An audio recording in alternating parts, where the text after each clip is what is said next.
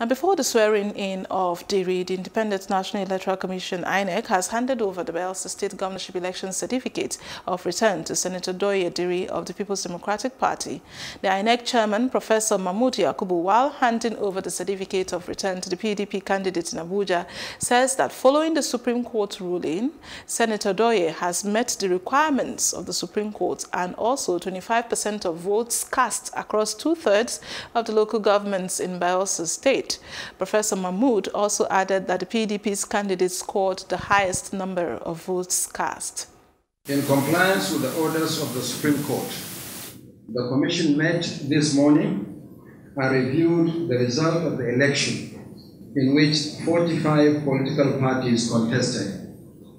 Without the votes scored by the All Progressives Congress, APC, whose candidates were deemed not to have participated in the election, the total number of lawful and valid votes cast in the election now stands at 146,999. Out of this figure, the candidate of the People's Democratic Party scored the highest number of lawful votes with 143,172. The candidate of the Accord Party has the next highest score with 1,339 votes. The margin of lead between the candidates of the PDP and the Accord Party is 141,833 votes.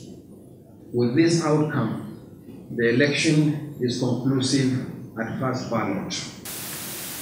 Consequently, Senator Douye Diri and Senator Lawrence Erujako of the PDP are hereby declared winners and returned elected as Governor and Deputy Governor of Bayelsa State, respectively. I will not forget those who God have used for us to be here today.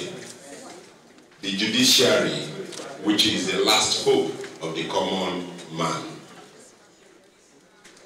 We pray and hope that God will heal our land, Bayelsa State. God will heal Nigeria.